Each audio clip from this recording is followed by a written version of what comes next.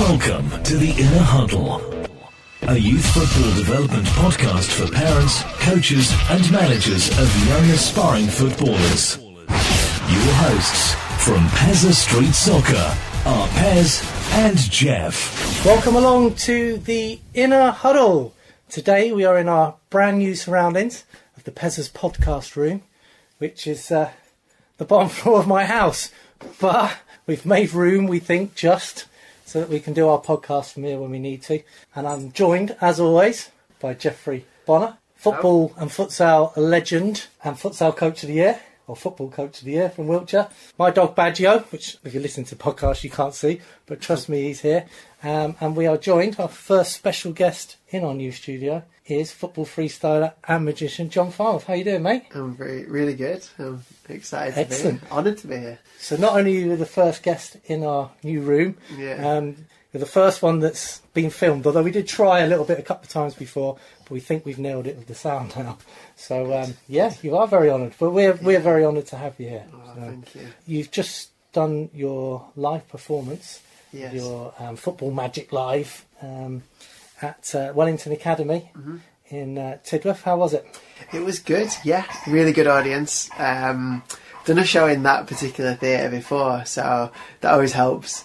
So kind of knowing, what to expect. But yeah, I always love performing. It's like the thing that I enjoy most about my work. So it's always a pleasure to share what I do. We thoroughly enjoyed it, didn't we? Yeah, I thought it was absolutely seamless as well. Thank you. It was flawless. I thought it was fantastic last year. And this one surpassed that, so well done, mate. That's good. What you want is to get better each time, isn't it? Absolutely, that's what you want. Thoroughly enjoyed it. Right, John, I know you're a regular listener of our podcast. You love a podcast, don't you? I do. I'm going to be now. But for those of you who have been living on the moon and haven't tuned into our podcast, it's called the Inner Huddle. We have questions sent in from various different sources, either via social media or people contact us directly, and some of them are mine and Jeff's too. And on this show it looks like we have 18, and we just literally plough through them 1 to 18. Some of them you kind of answer with other questions, but gives us a good base, doesn't it, to get the info on whatever topic we're on about. And the last one was a women's and girls football special, which has gone down really well, so if you haven't listened to that, make sure you tune into that one. That's excellent. Right, should we just go straight from the top? Question number 1. Question number 1. Nice and easy. What is freestyle, John? Man, how would you put that into words? I guess freestyle obviously has evolved, but it pretty much is doing, dare I say, or trying to do the impossible with a ball. I mean, freestyle, there are no rules, so it's yourself and a ball, and then off you go. And for me, it started off juggling a football as a teenager, learning various techniques through, futsal really. That was my background, a game called Football de Salon, which is obviously how we met, Perry. Yes, we did, yeah. And that sort of very early on, weren't you? About 16 then, weren't you? Yeah. Coached him once. Told me everything. I know. It was only one session. But I'll take credit for it. I'm still getting there, but not up to this guy's level. Was the session on long pass? It was. Of all the things it could be, it was long distance passing, Cut on my neck, and then I've never been the same ever since. But yeah, freestyle, it really is like freestyle with a football. Obviously, the game of football is a lot different because there's a lot more rules. There are rules in the sport of freestyle and competitions that are emerging and becoming very, very popular, especially with social media. But it is a growing thing, and it's such a positive thing, I think, because there's no real, like I say again, there's no real rules. It's like, off you go, what can you create? And for me, like, it's such an intrinsic love for it. I just love like training still. Like, I still go out and not bothered about where it takes me. I just enjoy creating. You're in love with the process. It's the process of freestyle and getting better, aren't you? Yeah, like, which you can translate. We get onto a bit of this later, but you can translate that into loads of other aspects of life in general. Yeah, I think process. It's always a battle because, of course, you get, when you get to a certain level, there's always that gratification. But I think as long as you're working every day, and that's what freestyle taught me about discipline, and that's, like you say, I've been able to use in various other areas, and that's what I make my shows about as well. For me, it is about that and what I've learned. And if I hadn't have got into freestyle at that age, I don't know what I'd be doing, because that is, my main love, and it all stems from the ball. So. Well, we always say, because we have a freestyle element at our soccer school, literally you're just free to practice your own style, and the kids seem to understand that, and Yeah. off they go. We start every one of our sessions, pretty much every one of our sessions with a freestyle warm-up, Yeah. which we can, have a look at how they're doing and what they've learned Yeah. and where they're at, and they're literally free to practice whatever style they like. Yeah, So the floor moves, keepy ups, it can be sort of traditional freestyle moves, Yes, whatever yeah. they like. But it can be in a game, can't it? Because, like, there's, step over is technically a freestyle because it's like a way of using the ball or yourself to create something different.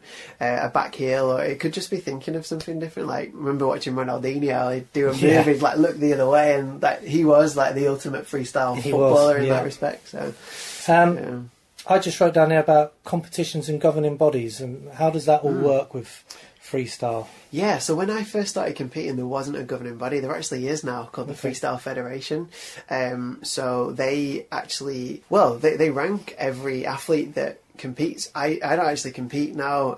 I guess I've moved on, dare I say, to other things, but I still follow the sport and I'm still involved in the sport and I judge. But yeah, it's a big thing. I mean, for a lot of the guys competing, that is their life, and it's important to put a governing body around that to give them, to give the sport a proper home, I guess. Yeah.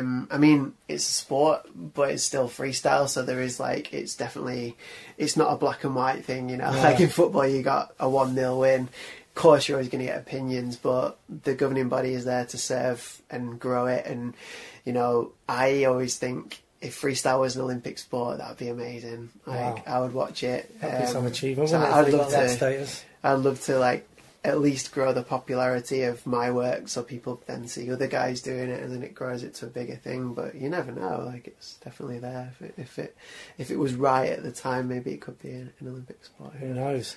And Jeff, done a bit of freestyling yourself, haven't you? And it was actually John's marathon, with keeping up the football the entire way, that inspired you to do a little fundraising challenge, isn't it, for your futsal team? Tell us a bit about that. I did nearly 2 miles of keeping up the ball. It's not quite the same as... Not quite, but... as the London Marathon. You did it on futsal ball, didn't you? Did do a futsal ball. I think that's well impressive. Our club badge tells a story of how this city of Salisbury came from Old Sarum, from an old hill fort, and someone fired an arrow. So I went from the hill fort, Old Sarum, to Five Rivers, our home of our futsal club in Salisbury.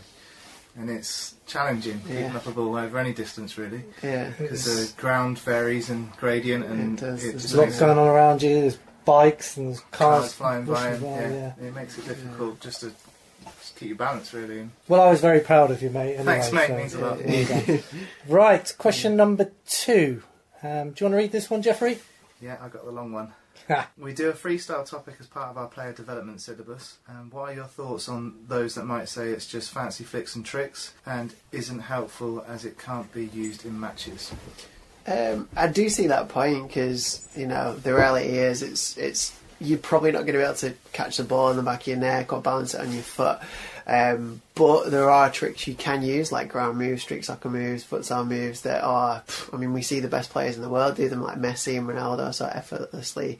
I mean, if you look at Neymar, for example, he actually references in his book that he watches freestyle on YouTube and social media to gather inspiration. So I think that definitely has a relationship to the game, the bigger game, as it were. But I think aside from that, the discipline that we spoke about just before, I think to get good at anything, especially freestyle, you need to train. And I think if you realise that, you actually develop a belief in yourself to actually learn anything outside of football. So I think there's a bigger picture to it, and there is, from what I've learned so far. So I think it's good habits. I think to get good at freestyle, you need good habits. To get good at football, you need good habits. And, we spoke about that, like the repetition and, there's the 10,000 hours and stuff like that. But, it's true, you got to put the work in. So, and the best freestylers in the world are some of the most hardworking people I've ever come across. So I think definitely a pathway into the game for confidence and,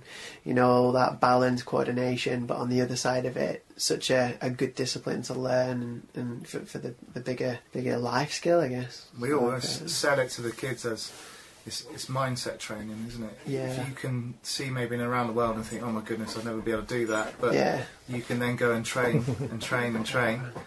That's the mindset that you're trying to help these kids develop. Yeah, it's mindset. I think you got a new friend there. I know, yeah. Get down there, Jim. There's a really good book. Sorry, listeners.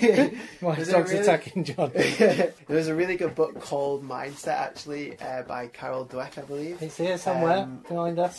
Such a good book. And she outlines like the difference between a fixed mindset and a growth mindset. And like, I think we all battle with it. I do sometimes. I think, well, that's impossible. But then you think, well, if I had a growth mindset, then anything's possible, really. So I think once you can adopt that, like I was saying about the belief, then you really can go on to learn quite a lot. And you can actually, as a coach, you can instantly tell in your group of players who's got a growth mindset and who's got a fixed mindset by doing freestyle. Yeah. Because you give them a task that you know that they won't be able to achieve in that time, and then you see who's sticking at it, who's asking questions, and then who's gone off and kicking the ball against the wall. Yeah. You can instantly learn, and then you can highlight which kids that you need to work on to help them develop a growth mindset, because it's so important with anything. And of course there's the obvious doing keepy-ups and your first touch and all that kind of stuff as well. Technically there are things, balance, coordination, like you touched on, agility, flexibility,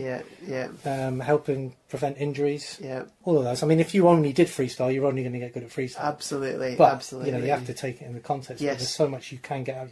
You shouldn't dismiss it. No, definitely not. Like, all the best players in the world are comfortable on the ball. It's like, going back to the analogy of you wouldn't join a orchestra without learning the instrument. And freestyle very much is a method to get better with a ball. And then, like you say, once you introduce the tactics, the awareness, because I'm sure that can be learned, but there's other exercises for that, and then you can create the perfect footballer. But no, definitely it certainly can't do any harm, can it? No, of course it can't. And the confidence. You know, when you see a kid who first catches on his neck or first does around the world, you're not going to do that in a match. But the confidence you can take into your matches and life in general. Absolutely. So I think it is a very important thing, which is why we do, 6 weeks every year we do specifically on freestyle. It's something different that we offer that sort of no one else around does, because it's sort of unheard of. Yeah. Kids love it as well, don't they? Like, they get that buzz. It's like, whoa, if I can do that, then maybe I could do that and that and that, and then all of a sudden that's the growth mindset again, isn't it? Yeah. Right, excellent stuff. Question number 3: what things are you currently up to? So this is specifically for you, this one, John. So you're a very busy man. I know that. I guess I am. I mean, I've obviously got one more show now to do of my tour, which I always look forward to, and it's been quite tiring this year because I've been doing 8 shows and they've all been all around the country, so that has been my main focus.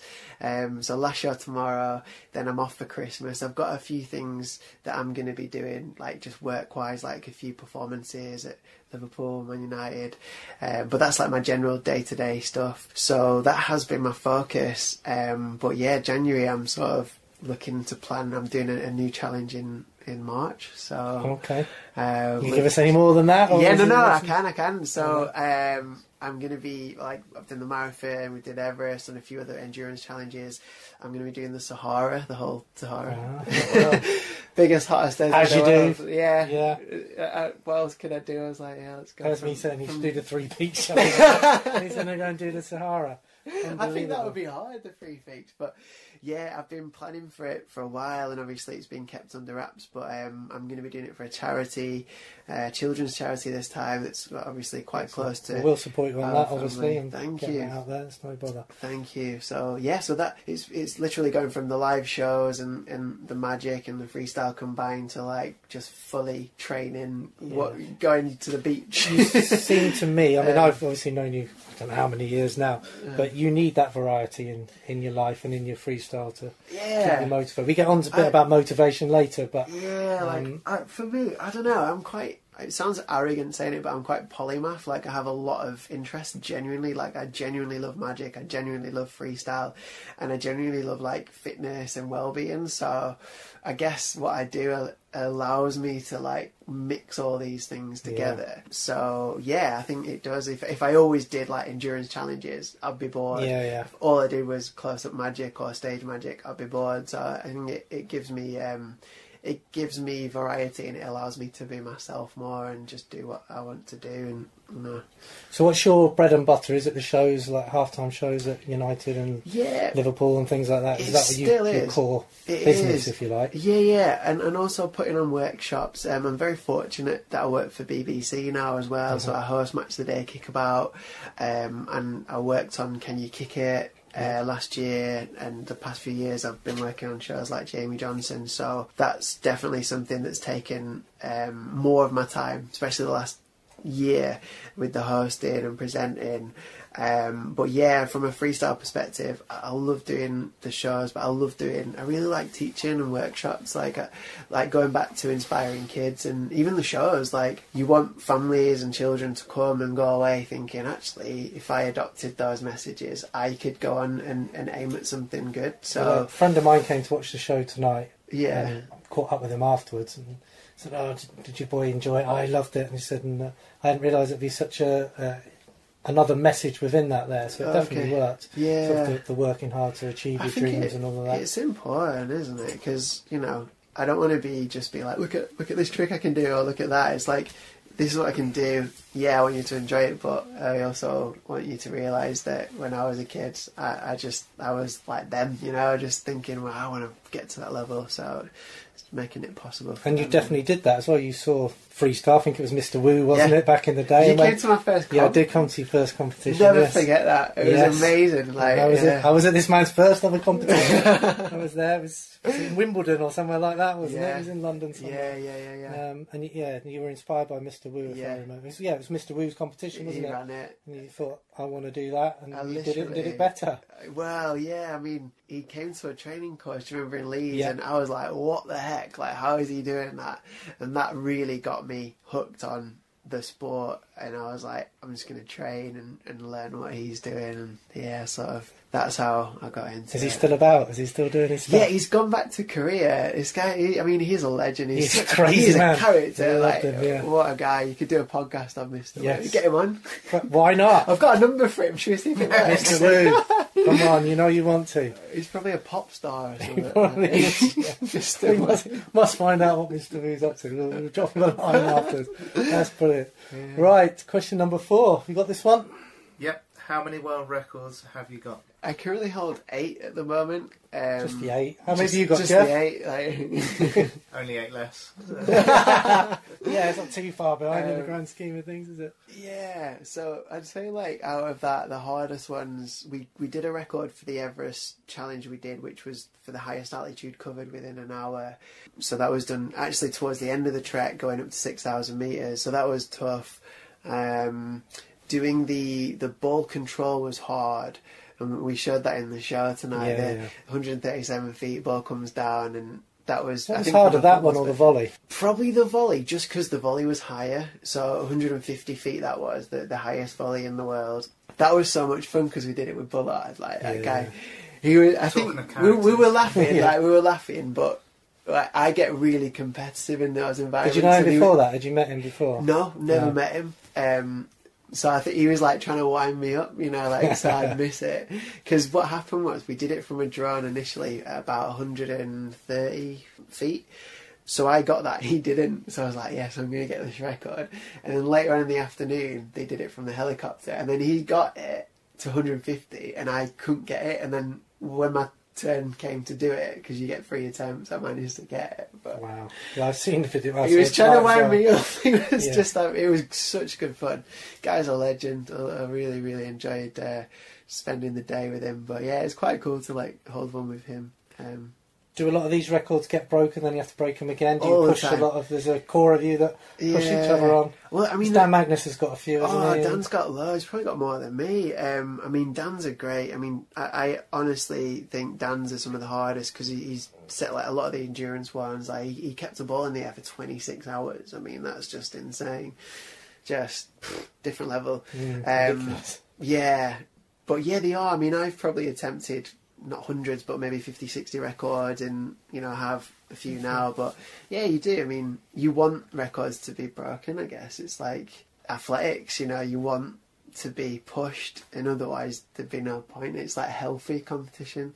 So we think you broke one tonight. Yeah. Whether it was official or not, we're not quite sure. 97 around the world. Might have been a dodgy clicker. Yeah. I did film it, so we'll have to have a little look later. Probably like 50. Yeah, I think so, yeah. It was quite a funny moment in the show. Yeah. I was really surprised. I don't know if you noticed. Yeah, the number is 97. It's like we're here. Wow, we just beat the world record. You smashed it tonight. Yeah. So well done. Yeah. Thank you. Right. Question number 5, and we've kind of touched on this anyway, but how and why did you get involved, I presume, in freestyle? Yeah, obviously I came from a football background, influenced by my family, especially my granddad. Like, he got me into football, and then to be honest, I actually stopped playing football when I was 14. I just started not enjoying it. I sort of fell out of it, and I played a lot with my friends, and technically street football, just like on the streets doing whatever. And then I got back into it through Brazilian soccer schools, and they were running sessions at the time near Manchester. I'd seen a TV show called My Clone Soccer Skills with Simon, who started the school, and what these kids were doing. I've got his book behind me here somewhere, actually. That's a rare book, that is it? Play the Brazilian way. I know it's there somewhere. I saw it the other day. Yeah. I'll look it out. Because my copy of it, I treasure it, because I think they're quite hard to I treasure mine too. It's back there somewhere. I will now. Now it's rare. I didn't realise that. So yeah, like seeing Simon and his methods on coaching the kids about ball mastery, I was like, I really want to train this way. It just seemed more child-centred and more player-centred, as opposed to like the coaches that I were playing under were just like, not just the winning, but they was winning at all cost. And I was like, I just want to play football. I just enjoy playing with the ball. So coming back into it through BSS and training futsal and those methods, that's what got me into freestyle, introduced me to people like Mr. Wu and other freestylers. That really sparked my interest. And then when I was about 18, 19, I was like, well, actually, if I dedicated myself to this and actually saw myself as an athlete, almost like a footballer would at that age, then it would take me seriously back, and it did. So that's it in a nutshell, really, and I've never looked back since that moment of sort of committing to the freestyle. Okay, straight into question number 6 then, Jeff. How did the magic stuff come about? So I've only been doing magic for 3-4 years. I used to watch it on TV and I used to love it. I watched like Dynamo, David Blaine. I watched a lot of like Darren Bound stuff and just be like mind blown by it. And then I started reading a book about Howard Thurston. It's called The World's Greatest Magician, and I was like, I don't know about this guy, and I read about him. It was just interesting to sort of study how he lived, and I was like, this is amazing. I want to learn magic. I want to like get into it. So I just bought a few books, and then I started learning and sort of understanding, and it just went from there, really. Like, I learnt my first trick and I performed it for my dad, and my dad's like, because he's seen me do freestyle and nothing impresses him. I'll be like, I do a trick, be like, yeah, whatever. And I did a trick for him, like a magic trick, where I tied my laces, and he around the world tie your lace trick. No, that was before that. It was just like I found a method that was, because there's other methods that are known, I think, for that, but this one, I was like, this is really interesting. So I thought, I'll just see what happens, do it for my dad. And he was like chasing me around the house. I was like, this is really interesting. Yeah. So, I mean, it sounds bad because it's like I did it for the, applause of that. But really, like, studying this guy, Howard Thurston, from hundreds of years ago, and then getting into it and learning. And all these characters just really fascinated me.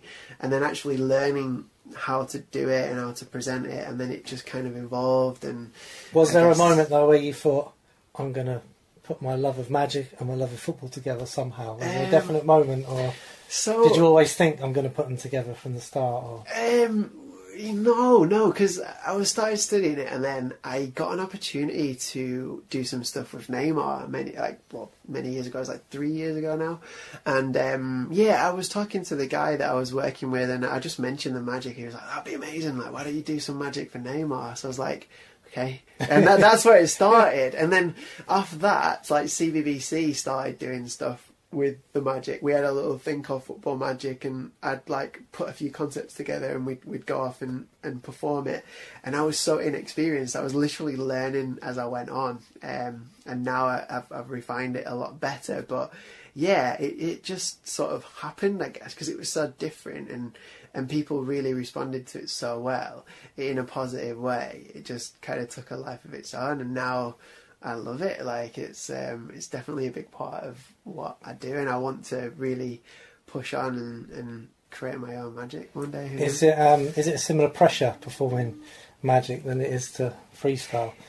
It's different, but it's nerve-wracking because I'm nerve-wracking just watching. Not with your freestyle, with your magic. Yeah, no, it's because I've known you for so many years, and I know it's new. Yeah, and anything happens, it's live. Yeah, that's the thing, and that's why I love doing the live shows, because you see stuff on TV, and you watch it, but there's also something in the back of your mind, and you think, well, that could have been faked in some way. It's not faked because that's how they do it, but I think there's something in the brain that thinks that way. So in a live environment, it is a bit more nerve-wracking. But I don't know, I always have a character on stage where I make mistakes, and I quite like that. I like to kind of put myself down to hopefully build myself up. So the tricks are good, But yeah, I'm still learning. I'm still honing my craft. There's a good humorous element to it as well. It's a bit more this time than last time, I felt. Yeah, like it just got funnier, maybe. I don't know. I study a lot of people, and I do try and learn and adapt it in my own way. I'm not really one for copying per se, but I think you have to draw from other things, like you were saying about other areas and pulling in. There's like certain comedians that I might watch, or even just like Darren Brown. Like his material is so different from what I do. It's like reading people's minds, but just the way he presents it, there's the way he talks. Like you can learn so much from that. Question number 7: what advice would you have for anyone looking to be a freestyler?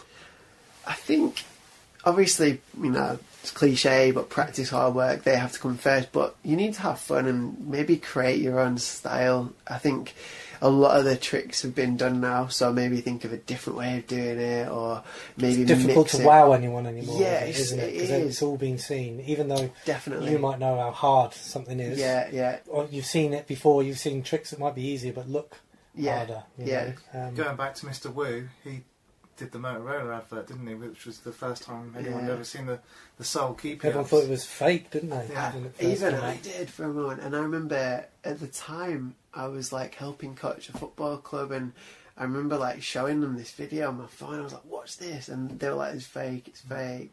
And even Jeff can do it now. So everyone can do it. But that's it, isn't it? I mean, we went from thinking it was fake and big debate. It's not real. It's all camera tricks and stuff. And then seeing people like you do it.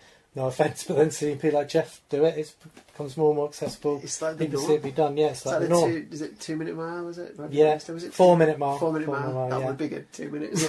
2 minute mile. Yeah, that would be good. The 2 minute mile now as well. Yeah, sweet. Even Jeff, I could do it with a ball, mate. It's like easy. No, it is, but also there's opportunity that comes with that. You can't get one without the other. So, for all the normality, I think approaching freestyle, I did a challenge for myself when I got back from Everest, because I've been doing so much endurance. I challenged myself to create a different trick every day for 100 days. Couldn't repeat a trick. Instagram, and that was to push me in other ways that I would have, because we can be lazy, can't we? If you're used to doing the same routine, doing the same show, you're going to do it unless you push. So I think publicly, by saying, guys, I'm going to do a trick a day for 100 days, and I just about managed to do it, and there was no repeats and no tricks that I'd nixed, basically. They were just like my own little sparks. So yeah, I think it's definitely good to have those things and try and push outside. So yeah, just be yourself, and have confidence. I think if you want to be a performer, obviously just perform as much as you can. I used to street perform like every week in Manchester, because I still am quite naturally introvert, so it was quite hard for me to just stand up in front of people and perform. So I think doing that on a regular basis gets away a lot of the nervousness and gets away a lot of the anxieties that are just normal. So You know, do you ever wonder what you would be like now? This is one of the questions, but how your life would have been if you hadn't have found freestyle? Would you have been introverted? Do you think you'd have gone a completely different route? Totally different, yeah. Because, I don't know, I'd have probably done something. I love studying and reading, so I'd have probably done something like... There's a few books back here you can borrow. No, I might not got a few of these. You can't see, but there's a few more over there as well. So, there's a few more to bring in as well. So, I don't know. Another book. But, would you recommend that, because you've added in backflips, and would you recommend acrobatics and stuff? Do you think freestyle will go that way a little bit too? Definitely, and it has. I mean, certainly for me, a lot of my friends do parkour and freerunning, which is how I learned to flip. And I've had a bad knee recently, so I've not been able to do as much as I really want to and push that side of it. But I think that's a really good angle to take on it.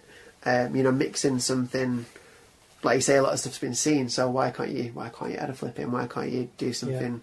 Magic's probably another example of that, mixing the two. I think most people keep breaking boundaries and putting different things together and coming up with their own style, and that's... I have a lot of influences outside of freestyle. One of them is now a friend of mine, William Spencer, who I saw his videos a few years ago, and if I watch Will's videos, even though he does nothing to do with freestyle or football, I get inspired and it makes me create. So he mixes parkour and skateboarding. Oh, wow. He's amazing. So his mind is like, it almost comes off the screen into my mind. And there's other people like him that I will watch. People like Buster Keaton, the way he created film in a different way. And I love watching stuff like that because you just think of the obvious, well, I could do that with a ball, or... Yeah, I think just... Well, a good book for you I've just finished actually called Creativity. It's all about Pixar and how that all started and the journey it went on, Disney and things. So I think you'll like that one. What question are we on now, bud? Question number 8. Which freestylers do you like watching, and which ones would you recommend to young freestylers to watch? It's a great question. Oh man, so for me, like the guy who is unbelievable at the minute is from Norway, called Erlend Fagerli. He's got a brother, Brynjar. Those two lads, different level, like just the tricks they do, the way they do them. Erlend's never been beaten this year, which doesn't sound much, but now there's a lot of competitions. He's entered every competition, he's won every competition. So if you really want to get to the top in freestyle, I would look at those two guys. The Fagerli brothers on Instagram. Some of their clips are amazing. They don't always post, they're clever, they don't always post their best tricks on Instagram until they've done it in a competition. Okay. So if you go on YouTube and watch like the Red Bull Street style videos, like I highly recommend watching that stuff because they always come up with new tricks and you just think, I thought about that, but I didn't actually think it was possible. How is pushing boundaries again? Yeah, so I always watch those guys. But I also like watching street soccer as well. Like we were talking about D10 before, and so I always watch like Dan and Sian's obviously a freestyler from France and also street soccer, so he's always quite creative. There's a really good guy from France as well called Gautier, who he mixes a bit of dance and sort of almost theatre with his freestyle. So depending on what you want, but I think look at as many different people and like I said before, pull from it, but certainly start with those. But watch any competitions. If you go on YouTube as well, there's a really good channel called Flair TV, which the guy that runs it, really good lad.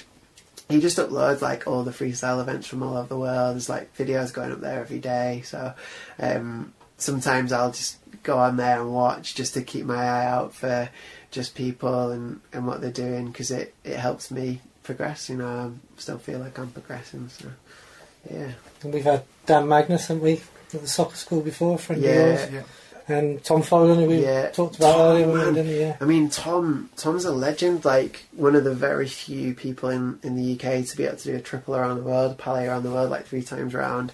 Like Dan, we spoke about before, like the endurance that guy's got, but as a performer, just like exactly what you'd want really for his... Both completely different. Oh yeah. In characters and in style. Yeah.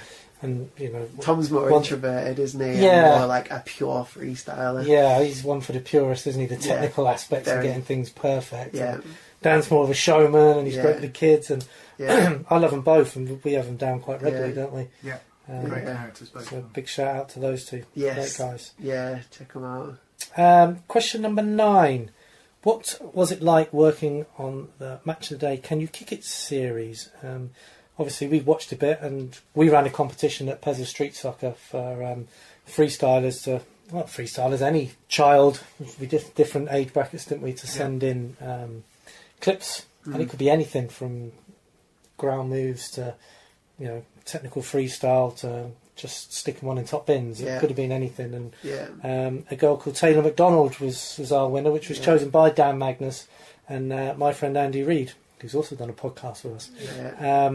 And Taylor was on the Can You Kick It series with you, wasn't she? Yeah. Fortunately, she had to withdraw with injury, but she was doing really well, wasn't she? Yeah. Saw her tonight at your show, didn't we? Yeah, Which was great. it's so nice to see her. Taylor's brilliant because she's obviously massive into football at Saints, and She's at Saints, and you know, she's massively into the freestyle, which is also great. I'm sure they help each other and like, give her sort of something to help her game. But yeah, working on that show was so much fun. It was the first of its kind. It was like a new concept for CBBC. So working with Sam and Mark was great. Yeah. I met Sam and Mark many years ago. I remember watching them on Popeye. Was it Popeye or Popeye? That's where they came from. And so to work with them, and we were literally like living together for the whole summer throughout the show. So it was great working with them and great seeing some of the talent. You know, we were all the way up in Scotland, all the way down south to the south of England, and Taylor did so well to get to where she got to, and unfortunately the injury had to put a stop to her journey. Is there going to be more series of it, do you think? Yeah, well, it's been recommissioned. I think we're allowed to say that. I mean, they were announcing it on, just said on it, the channel. Sacked. Yeah. Whether I'll be involved with it, I don't know. I guess there's no guarantees. But yeah, it's been recommissioned, and I believe they're going to be advertising for players. So a big shout out to any technical. It's not just freestyle tricks. It's technical players that can dribble, that are fast.